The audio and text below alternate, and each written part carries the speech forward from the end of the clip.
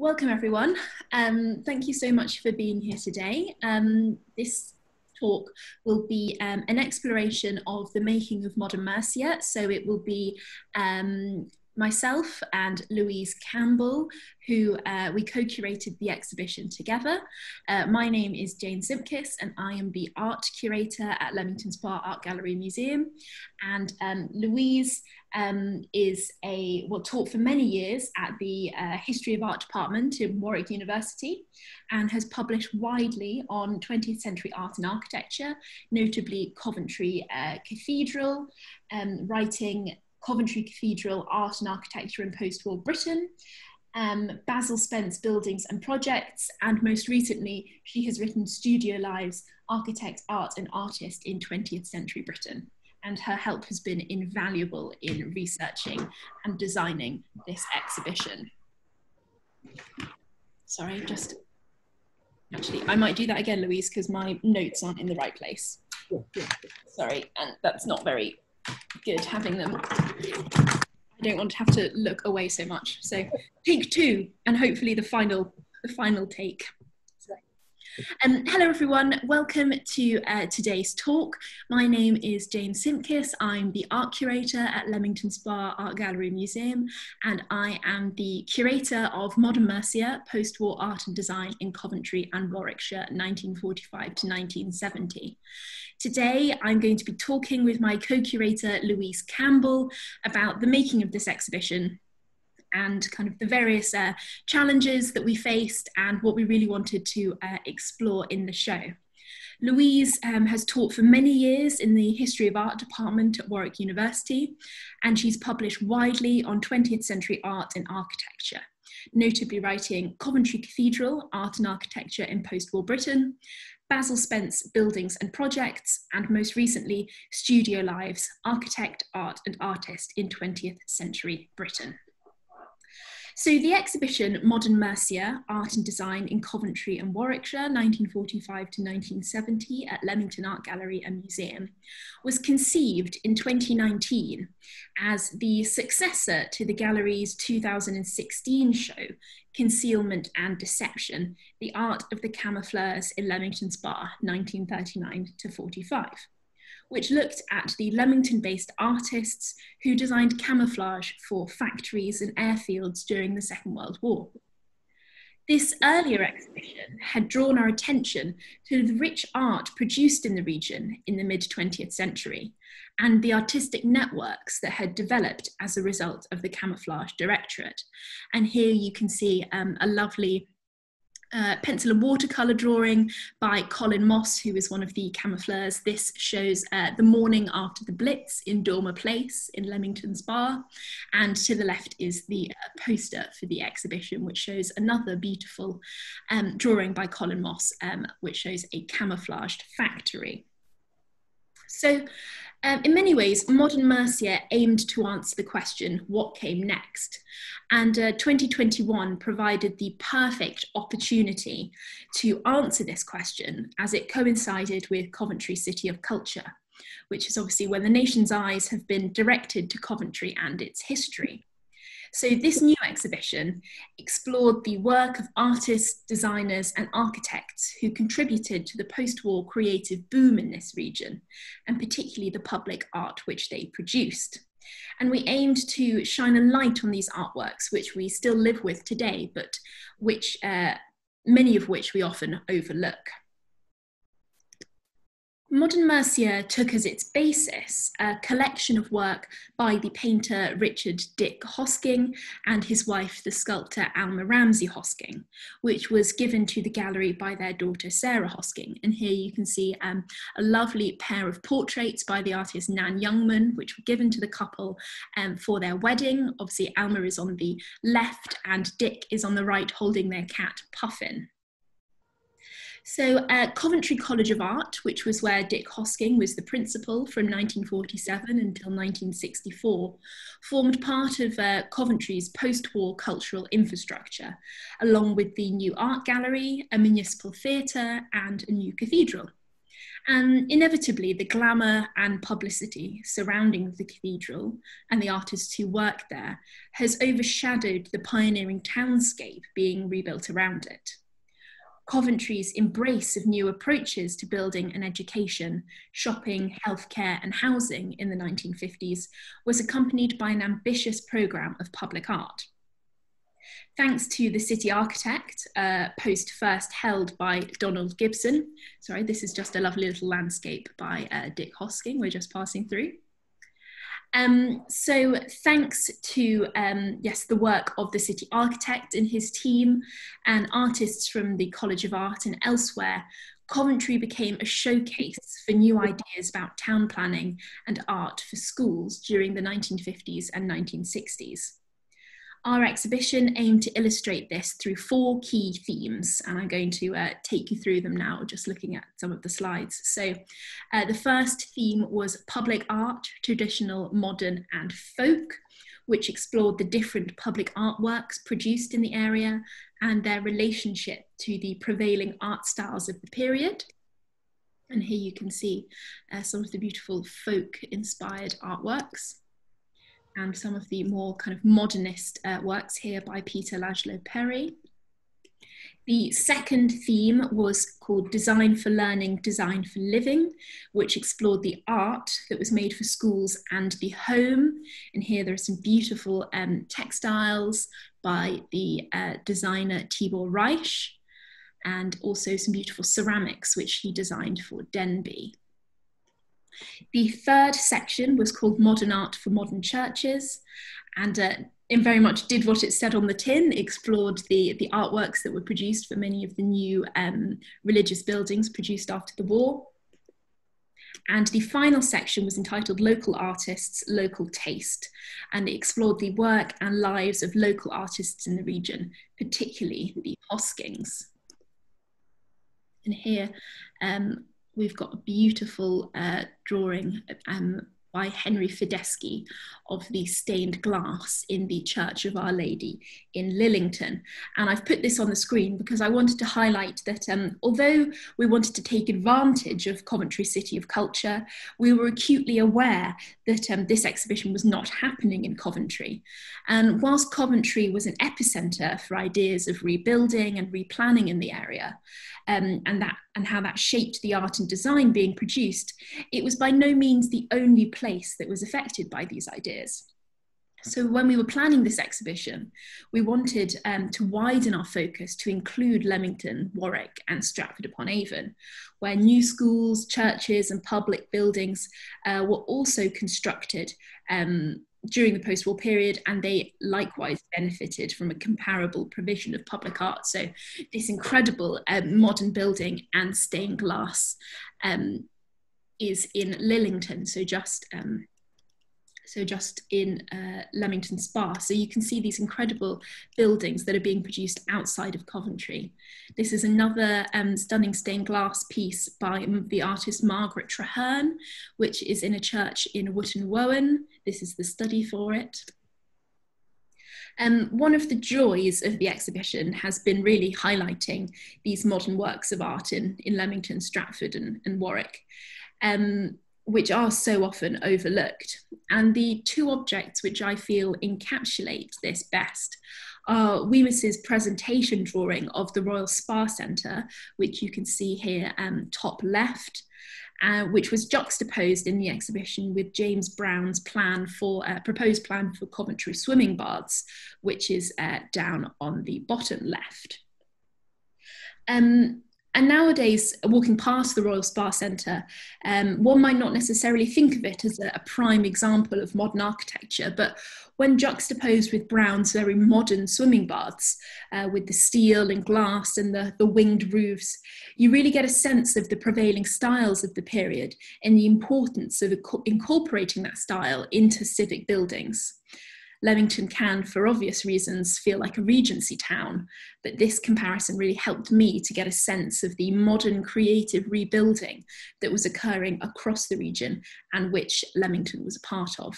So I'm going to hand over to Louise now, who's going to talk a little bit more about the exhibition. Thank you very much, Jane. Well, I've done a lot of work on Coventry Cathedral and its artists in the past, but the present challenge was to look beyond the cathedral at what else was happening. Louise, can I just pause you for a second? Your sound's not very good. Okay, let me turn up. Let me put my microphone there. Is this any better? It's a little bit better. Is there any way you can get it closer at all? I'm bringing my microphone right under my chin. Any better? Yes, that's definitely better. Okay. Okay, do you want to just start again? So I'm now going to hand over to Louise, who's going to talk a little bit more about the exhibition, particularly beyond the Coventry Cathedral. Thank you, Jane. I've done a lot of work on Coventry Cathedral in the past, but the challenge in the exhibition was to look beyond the cathedral at what else was happening in Coventry and in the surrounding region after the Second World War. Basil Spence used the emblem of the phoenix for his book about the cathedral, published in 1962. But the phoenix featured in the planning literature of the 1940s and was inscribed on the levelling stone on the right, which was laid to mark the centre of the replanned area of Coventry in 1946. The look of post-war Coventry, generously spaced, logically planned, and pioneering, among other things, the separation of motor traffic from pedestrians, has faded from memory as key features have disappeared. And as the fabric of the city has changed, the public art, which the city's architects hoped would give pleasure and a sense of place, has deteriorated, and its significance has been rather forgotten.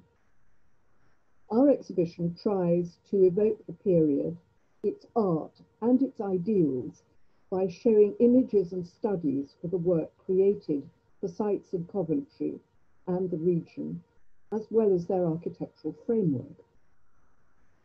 Well, with the LCC's open-air exhibitions of sculpture in Battersea Park, 1948 and 1951, and the Arts Council's sculpture exhibitions, which toured the regions, including coming to Leamington in the 1950s, sculpture really comes into the public eye. 2021 celebrates Coventry as City of Culture, but 60 years ago, it was in fact a city of sculpture. And the range of work was extraordinary. Reliefs, freestanding sculpture, cast panels carried out in concrete, stone, fiberglass, bronze, aluminium, steel, wood and plaster. Some of the sculptors, George Wagstaff here on the left, John Skelton in the centre, Walter Ritchie on the right, were natives of the city. But others, perhaps more familiar to non-Coventrians, like Peter Perry, William Mitchell, and Bernard Schottlander, based elsewhere, carried out commissions for sculpture in and around the city. Among our discoveries were works once assumed lost, like Naiad, there in the centre, found in George Wagstaff's garden, and the studies by Walter Ritchie for his sculpted reliefs, which belonged to his estate, and Perry's drawing for the Coventry sculpture in the showcase there behind the head of Naiad. Back to Jane now. This exhibition has really been a very special but challenging experience for me as a curator. It was my first exhibition at the gallery about a subject of which I was not a specialist, that I predominantly curated and researched from my kitchen table due to lockdown. I started working at the gallery in April 2020 at the height of the lockdown and inherited this project from my predecessor. Luckily, Louise, who's an authority in this subject, was co-curating the show with me, and so began my proper inauguration into this fascinating period of art and design of which I had only been casually aware. There were some key aspects of the art and design being produced in this period that particularly excited me, and I'd like to take some time to discuss this here. I think ultimately my favourite part of curating this show has been the rich variety of styles that were produced during the period. From the faux medieval of Sir Guy and the Dun Cow here in the centre of the slide by Alma Ramsey Hosking, to the attenuated, spiky modernist figures that we've already seen by Peter Lagelot Perry and John Hutton, to the figurative work of Naiad. Perhaps these works were being produced for public places. Because they were being produced for public places, they needed to appeal to all types of people, not just those who had a standing interest in modern art. So the sculptures we see in the gallery could simultaneously belong to different periods, but at the same time are a clear product of one specific period when a spectrum of artistic styles, sculptural styles, was wanted by city architects and designers. And I think, as you can see here on this slide, a prime example of this breadth of style was, it can be seen in the works of Alma Ramsey Hosking. Here she has produced three very different artworks, which are all in the exhibition. So on the left, you have Watchers on the Staircase, in the centre, Sir Guy and the Dun Cow, and on the right, a very kind of Henry Moore-esque marble sculpture called Mother and Child. The exhibition provided the opportunity to bring female artists like Alma Ramsey Hosking, but also Margaret Traherne, bring them to greater recognition. Whilst Ramsey Hosking exhibited in Coventry and Stratford in group and solo exhibitions during her lifetime, her work is little known today.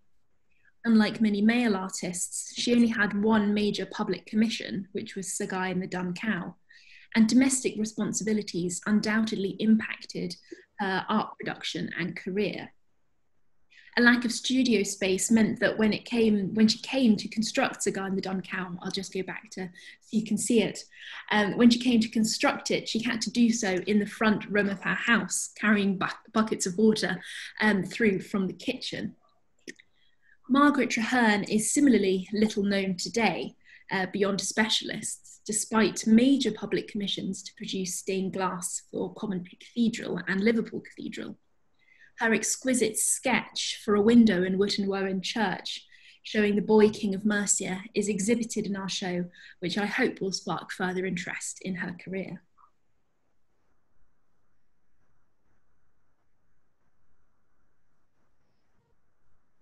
Well, curators always have a sort of niggling regret about the ones that got away.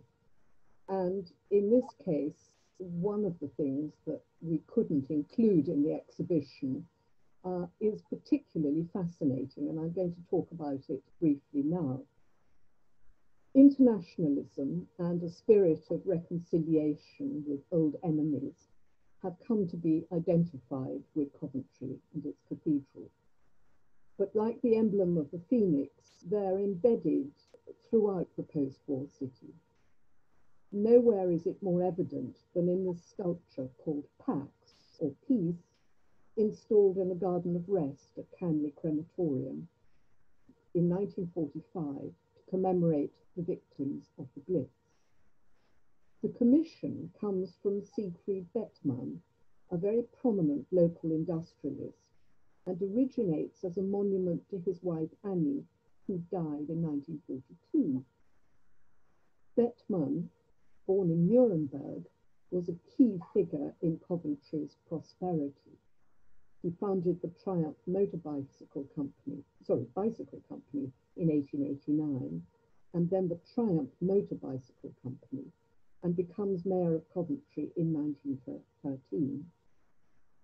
Although a naturalised British citizen, Bettmann was forced by anti-German hysteria during the First World War to resign as mayor. And his company, which was by 1918 the biggest maker of motorbikes in the world, diversifies into car production in the interwar years. His chosen sculptor was George Ehrlich, a Viennese who came to London in the late 30s to exhibit his work. As a Jew, though a non-observant one, Ehrlich decided to remain in England after the Nazis invaded Austria in 1938. Well, the crematorium did not permit sculpted memorials to individuals, so Beckmann's memorial to his wife becomes a more general symbol and statement of love and loss. He wrote to Ehrlich, I quote, "I have only one wish, to perpetuate the memory of my dear wife and to show her and my affection for our native city." For our adopted city, unquote. But the monument retains a private character. To Kenneth Clark, who was a friend and patron, the sculptor wrote, "I wanted the figure intimate and not monumental," unquote. And the full-size bronze resembles Roman tomb sculptures of draped reclining figures, leaning on one elbow, or as here, against a back support. It rests on a stone bier inscribed with the letters Pax, which were designed by another émigré, the architect Fritz Landauer. Landauer had fled Germany in 1933 and came to London, where he designed shops and 2 synagogues. Without any architectural work during the Second World War, he founded the Monumental Art Company to design tombs and memorials. And he and Ehrlich decided to position this memorial beside a reflective pool. The railing which now surrounds the pool rather spoils the effect, as do the water stains on the bronze surface. Well, Pax does feature in recent histories of émigré art in this country, but in the Coventry context, it assumes a very different meaning. That Beckmann, a key figure in Coventry's industry, should commission this as a gesture of peace is remarkable. Remarkable too that both his chosen sculptor and architect come from the German-speaking countries. Well, both Ehrlich and Landauer were well suited to respond to post-war Britain's appetite for public art. But Ehrlich's work is much more sombre than the sculpture of other émigrés like Siegfried Charroux. Given Pax's dedication to the more than 600 victims of the Coventry Blitz, this is not surprising. But his work comes out of a central European tradition of poignant memorials, quiet statements of loss, rather than heroic monuments. And I'm thinking of The Bombed Child by Ehrlich in Chelmsford Cathedral, another example of that. Well, when I found that the bronze maquette for Pax was in the Vienna Museum, I envisaged it might make a great starting point for the exhibition. The photo of that maquette is on the left-hand screen. It's in the Coventry Archives. I just put it up next to Lorenzetti's painted image of Pax from the town hall in Siena. Pax there leans back upon a pillow, and underneath it, its squashing armour, so in pieces, is taking precedent over these warlike acts.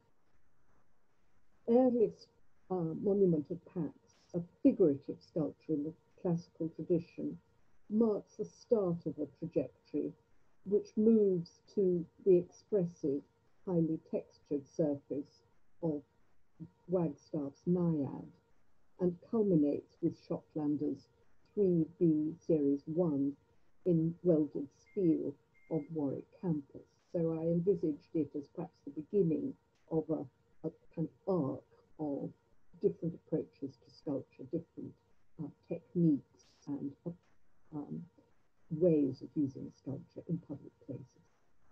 But sadly, the cost of transport and insurance to bring the maquette from Vienna meant this was not to be.